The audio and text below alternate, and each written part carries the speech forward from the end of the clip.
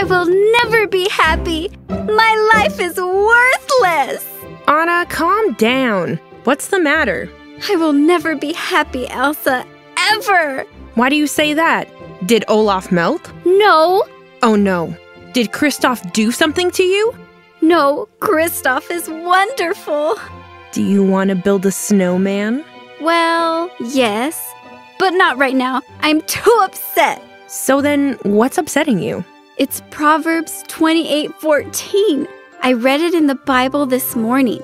It says, "Happy is the man who is always reverent." You love God, don't you? Well, yes. God wants his children to live reverently before him.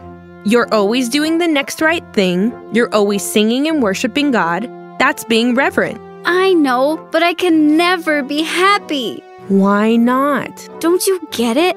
Happy is the man who is always reverent.